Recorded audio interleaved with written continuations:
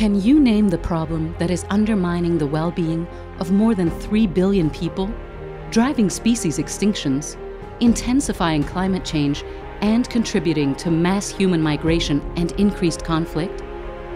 The problem is land degradation.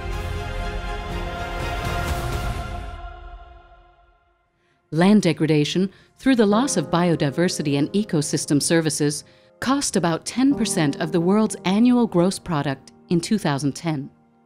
By 2014, less than 25% of the Earth's land surface was free from substantial impacts of human activity. It is estimated that by 2050, this will be less than 10%. Wetlands have been particularly degraded, with 87% lost globally in the last 300 years. Unless we reduce and reverse land degradation, it is projected that by 2050, over half of the pre-modern abundance of wild creatures will be lost. Up to 700 million of the 4 billion people living in dry lands will be forced to migrate, and crop yields will reduce by an average of 10% and by up to 50% in some regions.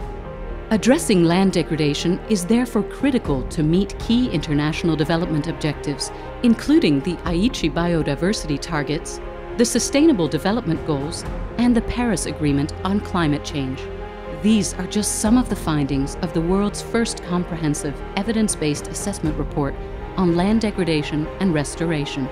Produced by the Intergovernmental Platform on Biodiversity and Ecosystem Services, IPBES, the report is the result of 3 years of work by 160 leading experts from all regions of the world. It draws on over 3,000 sources and provides the best available evidence to make better informed decisions.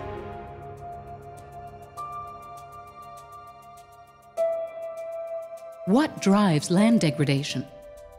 A key driver is the rapid expansion and unsustainable management of land used for crops, grazing, production forests, human settlement, infrastructure, mining and industry. This threatens food security, water purification, the provision of energy and other essential contributions of nature to people. Underlying drivers include high consumption lifestyles, rising consumption, and continued population growth. These factors often lead to unsustainable agricultural expansion, the over-extraction of natural resources and minerals, and accelerating demand for land-hungry products.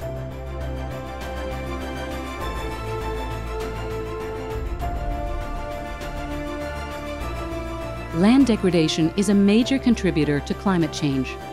Between 2000 and 2009, it was responsible for annual global emissions of up to 4.4 billion tons of CO2, with deforestation alone contributing about 10% of all human-induced greenhouse gas emissions.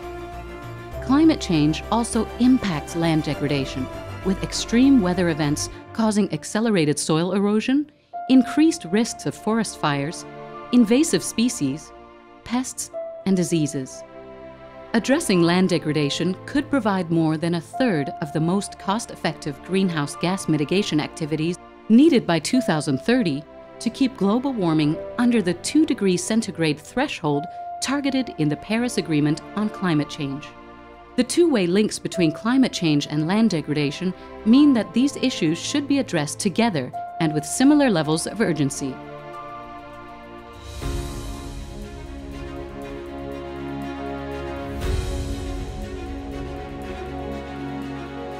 The greatest value of the IPBES report is the evidence and policy options that it presents. We could all make better choices for more effective action on land degradation and restoration. The report provides examples of effective land restoration in a wide range of ecosystems. These include reducing soil loss and improving soil health using salt-tolerant crops and initiating conservation systems, improving local livestock management practices and institutions and maintaining appropriate fire regimes, controlling pollution sources, reflooding wetlands damaged by draining, and restoring the processes which keep wetlands healthy, spatial planning, replanting native species, developing green infrastructure, improving wastewater treatment, and restoring river channels.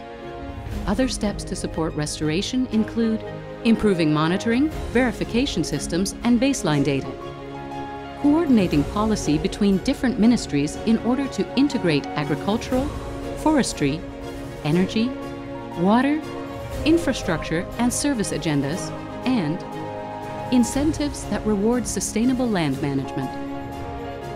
The report has already made an impact on global decision-making, having been taken up in the formal processes of, among others, the Convention on Biological Diversity and the United Nations Convention to Combat Desertification.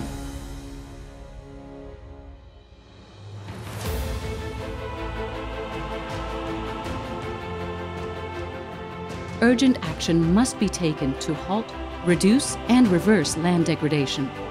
The longer we delay, the more costly and difficult restoration becomes.